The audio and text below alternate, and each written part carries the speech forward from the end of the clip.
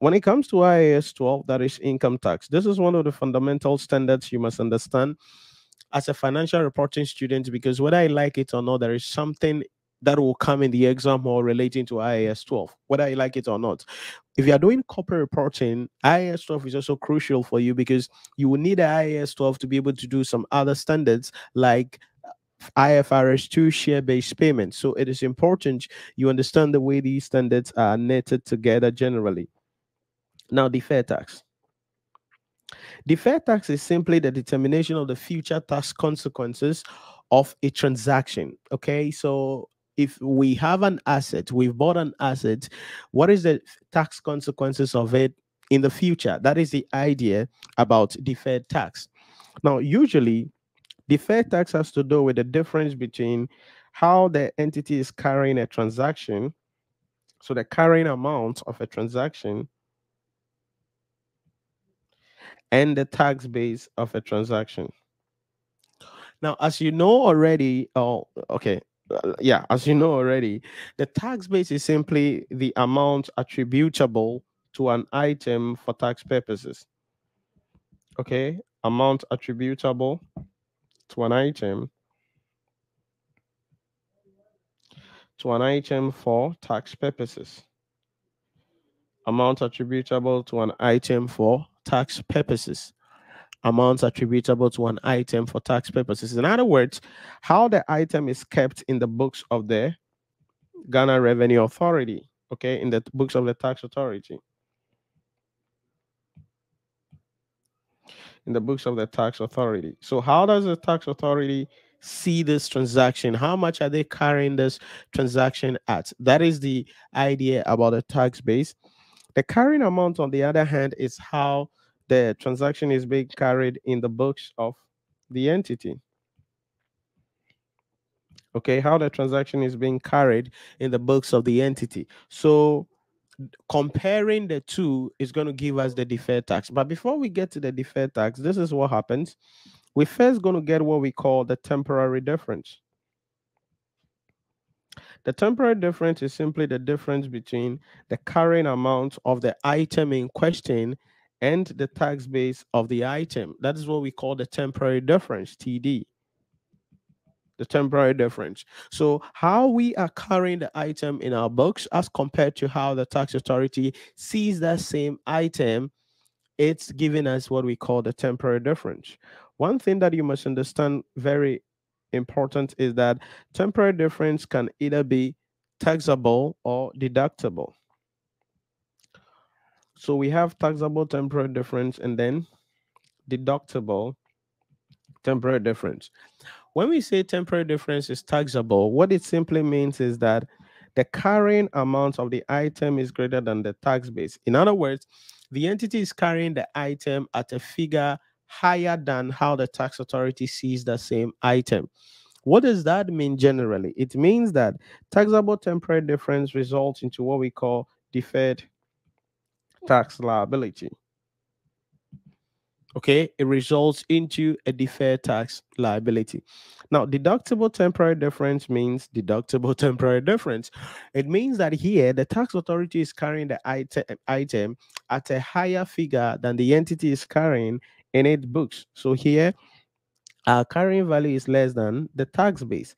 Hence, it results into what we call a deferred tax asset, which is usually a position an entity would want to be at always.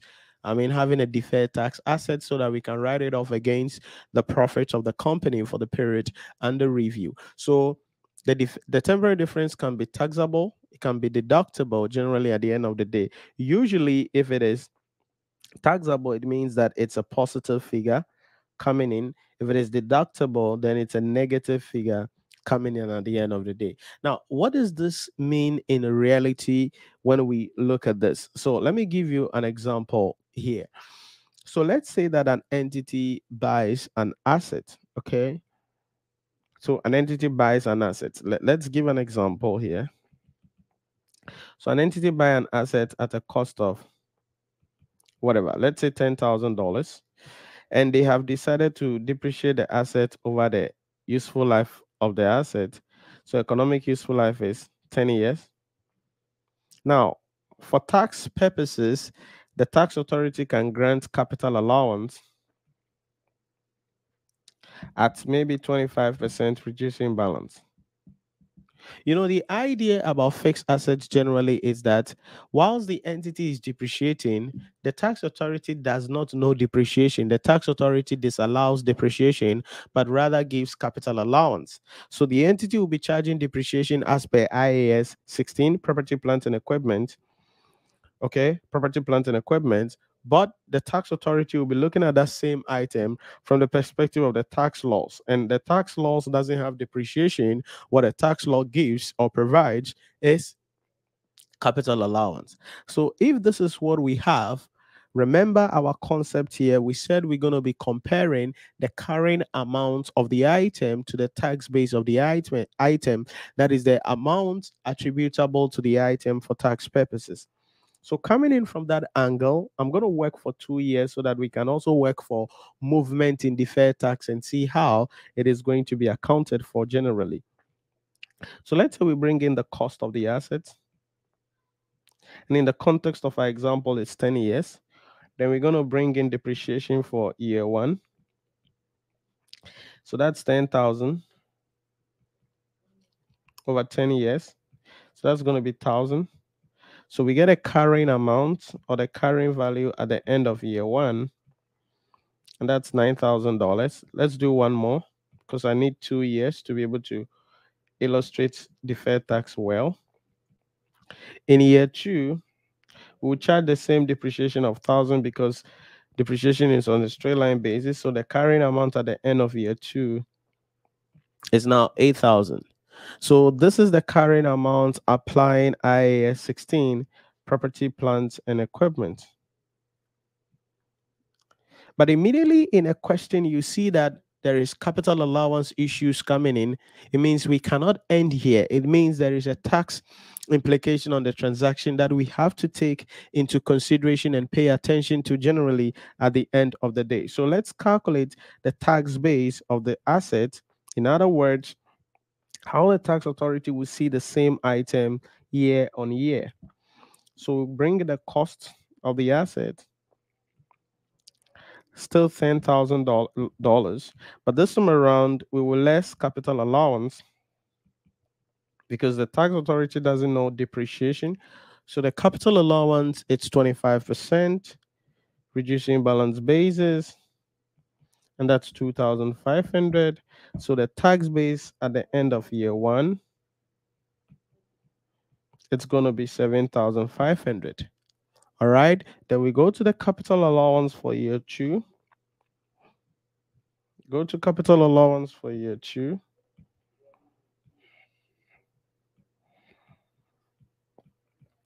And reducing balance basis. So we'll take 25% on the 7,500.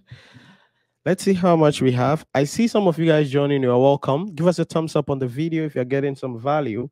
Share with others as well. Let's reach as many students as possible. But most importantly, let me hear from you in the comment section. Any questions you have for me, something you want me to share my thought on here.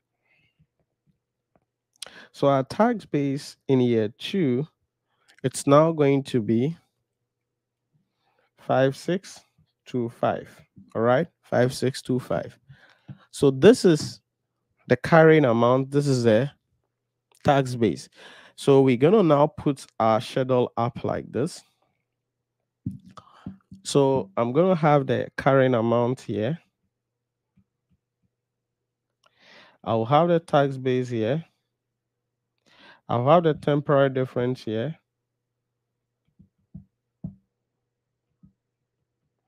And then I'll have the deferred tax here. All right. Have the deferred tax here in the last column. Now, there is something I didn't give in the question and in my illustration, MB. Let's take the tax rate to be what? 20%. Let's say the tax rate is 20%. So let's see what we got.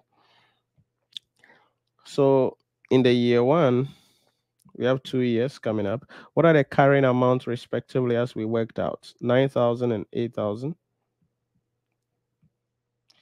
And then 8,000.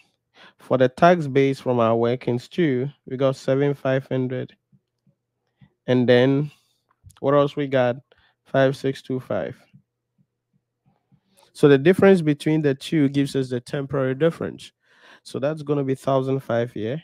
You can see it's positive. That means it is a taxable temporary difference. And then the second one, 8,000 minus 5,625. That is 2,375. Also a taxable temporary difference. So to get my deferred tax, the deferred tax is going to be the temporary difference multiplied by the tax rate. Okay, the deferred tax is the temporary difference multiplied by the tax rate. In this case, our tax rate is 20% from the illustration that we brought up. So 1,500 times 0.2, it's 300 here. And then we're going to be having the second one, 2,375 times 0.2, that's 475. So this is the idea about the deferred tax. But how do we express this in the financial statements? So in the financial statement, let's say the statement of financial or statement of profit or loss, just an extract. So in the statement of profit or loss, we're going to have, let's present it in a columnar form. That means year one and then year two, slashing our currency sign. We're going to bring in the depreciation for every year from the workings one. That's 1,000 each year. Then we're going to have the deferred tax coming in. Please stay with me carefully. That's from workings 2. The deferred tax is coming in from workings 3. Now, the first year is 300. You bring that up. But in subsequent year, we don't bring the 475 in the P&L account. We rather deal with movement in deferred tax. So in subsequent years, it is movement in deferred tax that will go to the P&L account. Note also that there are some times where movement in deferred tax will go to the OCI. That is if the deferred tax is arising as a result of revaluation of assets, then the deferred tax may be recognized in the other comprehensive income. But if the question is quiet, then our deferred tax will definitely be recognized in the P&L account. So in the second year, we're going to look for movement in deferred tax, meaning the difference between the opening and the closing. So for year two, what is going to the P&L account? So balance brought forward will be the 300. Balance brought down will be the 475. So if you check it up, there is a movement of an increment of 175. That 175 is what will go to the P&L account for year two, the movement. So on subsequent year, it's the movement in deferred tax that will go to the P&L account. Like I said, that movement in deferred tax, if assuming it came as a result of revaluation of assets, a portion of that will go to OCI, other comprehensive income, then the rest will go to the P&L account. And that is, we will look at something like that maybe later on when we look at a couple of questions. Then certainly in the statement of financial position, also in a columnar form, year one and year two, slashing the currency sign coming in. We have the non-current assets. Then we're going to have the assets that we bought from workings one, 9,000 here, 8,000 here, as they are carrying amount respectively. Then under liability, deferred tax is a non-current liability item. So we bring in the closing balances. It is the closing balance that comes to the statement of financial position. Year one is 300. And then year two is 475. So realize that in the year two, in the statement of financial position, yes, the closing balance will be brought 475, but what comes to the P&L will only be the movement between the what was at the beginning of the year and what we calculated at the reporting date. And that is the idea about, deferred tax. Like I said, it has other implications. What I just look out for here is one, it has other implication in relation to revaluation of assets. Okay, like I said, if you revalue assets and there is deferred tax, it's likely that the deferred tax will be splitted between OCI and P&L. The amount that goes to the OCI should be equivalent to the revaluation surplus there based on the tax rate. Then deferred tax can also arise as a result of even investment in associates. Or let me put it investment in general. Then deferred tax can also arise when we are dealing with share-based payments, and that is IFRS, 2, and other issues in that case. But generally, what we are doing is we are comparing how the entity is carrying the item in its books and then the tax base on it for tax purposes. That is the idea about deferred tax.